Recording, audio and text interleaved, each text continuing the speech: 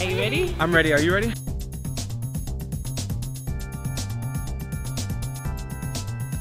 In 2018, Mayor Garcetti launched the Evolve Entertainment Fund to bridge the opportunity gap for underrepresented youth in Los Angeles.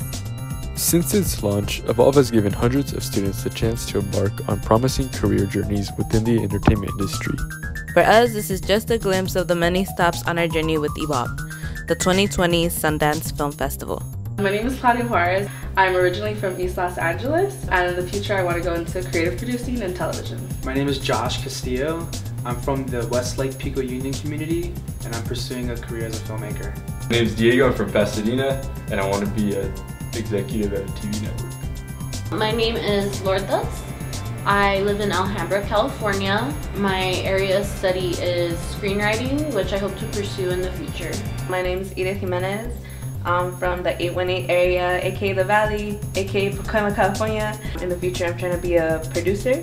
The one thing I'm most excited for about Sundance is getting to see films created by people of color, films centered around people of color and their stories. I'm looking forward to Sundance because I feel like this is a place where people who naturally just love movies, love producing, love making them, come together and collectively inspire each other with these films. What I'm looking to gain from my experience at Sundance is a sense of community amongst filmmakers.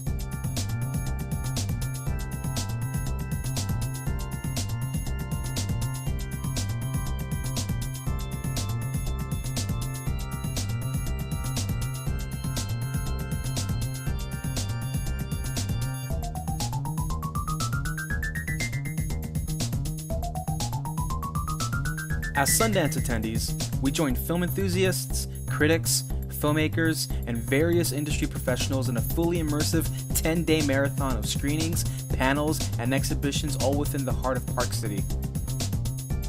We watched an array of incredible films throughout the festival, every film an experience within itself. One in particular that we found a shared appreciation for was the screening of Blast Beat. Following the film, we got the opportunity to engage with the film's writers, director, and some of its cast.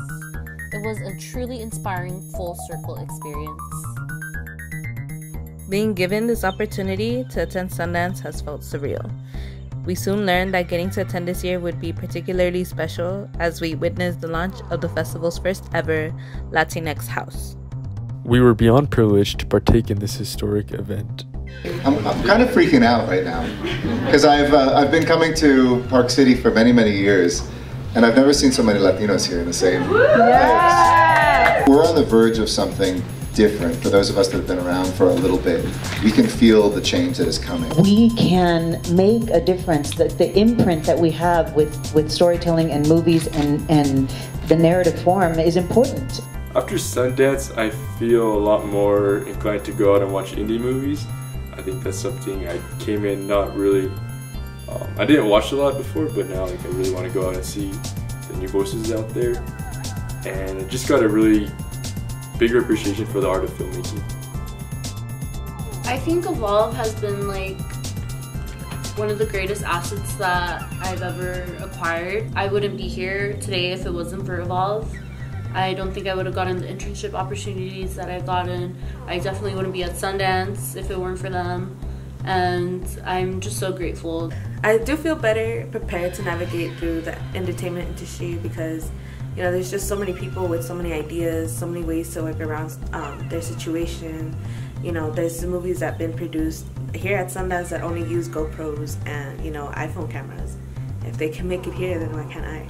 Before, the entertainment business was this sort of maze that you feel that it's endless and there's no exit, and that the only way to find an exit was through nepotism or through some form of privilege. But after going to Sundance and listening to Edson Oda speak to us, in addition to many other filmmakers, what I've learned, it just comes down to hard work. I feel like Evolve has helped me grow a lot because by allowing me access to places where people like myself aren't generally welcomed, it's given me a lot more confidence in myself as a professional, and it's helped me believe that I can go after opportunities that I want and that I belong in this industry just as much as anybody else.